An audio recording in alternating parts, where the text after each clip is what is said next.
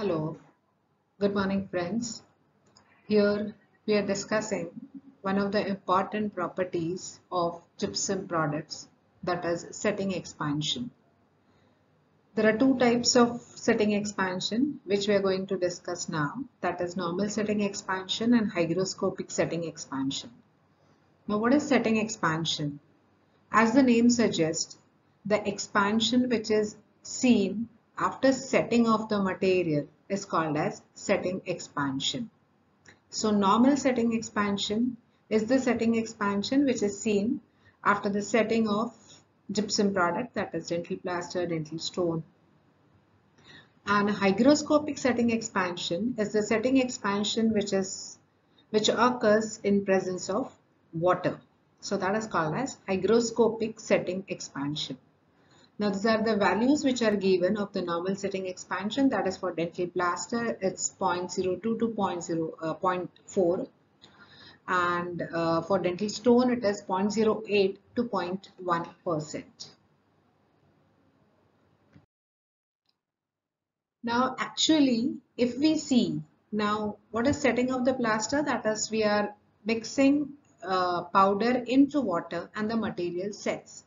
So if we see the equivalent volumes of hemihydrate and water, that is uh, if you take a particular amount of water and particular amount of powder, so if you add this amount of water and powder, it is more as compared to the final product. Ideally, when I say setting expansion, the final product should be more. But if you see volumetric, then the equivalent volumes of hemihydrate plus water is more than the volume of the reaction product. So a true volumetric contraction is seen. Okay. So there is a true volumetric contraction, but still we say there is a setting expansion. So in actuality, if we see physically an apparent expansion is observed. Now here you can see the diagram. We can see the nuclei which are growing when you are mixing powder, plaster and water with each other. The particle starts growing from the center. Okay, the center is called as nuclei of crystallization, and from that center the growth occurs as the plaster particle starts, the hemihydrate particle starts taking up the water, and the crystal they grow in a star like pattern which is called as a spherulite.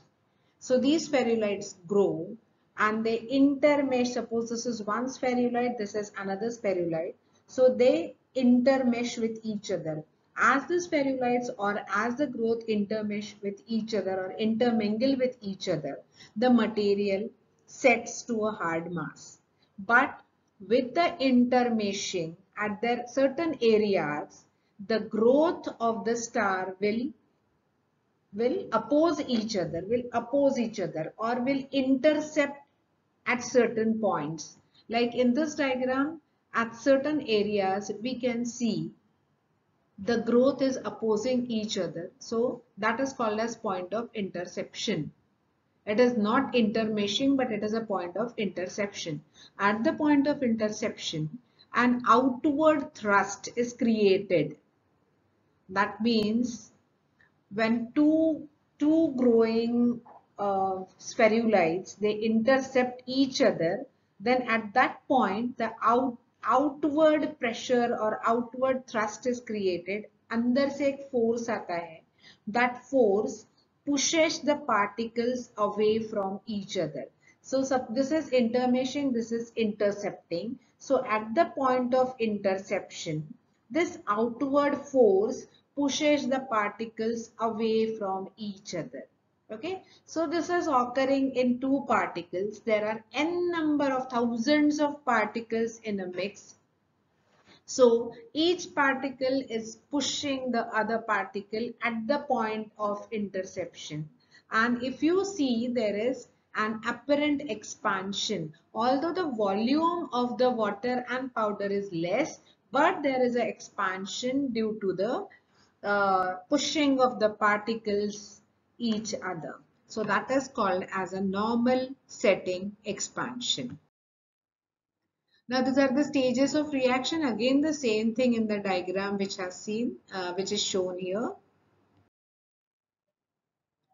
So this is a diagrammatic representation of the setting reaction. So here you can very well understand that at certain areas there is an interception at which an outward force is created which pushes the particles apart from each other.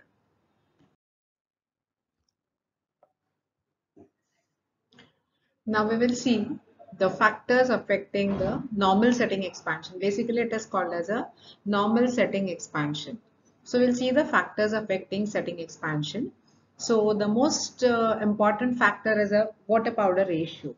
Now, if you take more amount of water as compared to the powder, then the setting expansion is less. The setting expansion is less. If you're taking more amount of water as compared to powder, then the setting expansion is less, because the growing particles, they will stay apart from each other, and by the time the material sets, they are coming closer to each other, and there will be little pushing of the particles from little pushing of the particles. So water powder ratio, if you take a less amount of water powder ratio, that is, if the powder is more as compared to water, then the expansion is more, and vice versa.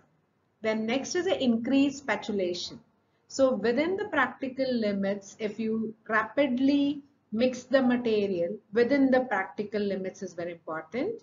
And rapidly, if you are mixing, that means you are breaking one nuclei into many nuclei.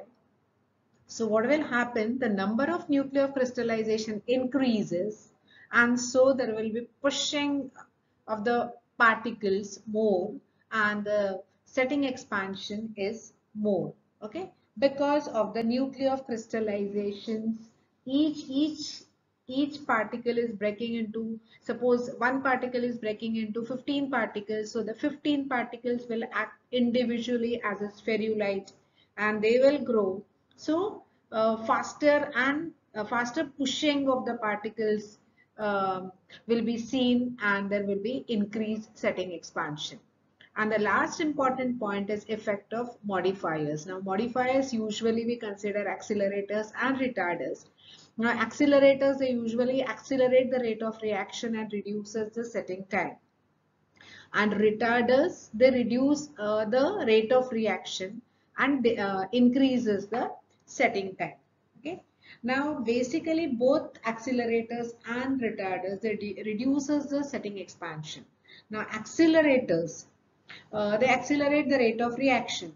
So there will be the rigid structure, the hard structure will be attained very fast, and the spherulites don't get chance to push each other, and so the setting expansion is less in case of accelerators. In case of retarders, usually an adsorbed layer is formed over the growing crystal, and so there will be no pushing of the crystals away from each other, and that's why the retarders also have a reduced effect on the setting expansion. Now coming to the factors affecting setting expansion, mostly all the factors which increases the normal setting expansion also increases the hygroscopic setting expansion. In addition to it, there are two more factors, that is the time at which you are immersing the mix in the excess of water, that is at the end of the initial setting time, the material should be immersed into the water. अगर पूरा set होने के बाद आप फिर पानी में रखते हो, so there will be no hygroscopic setting expansion is seen.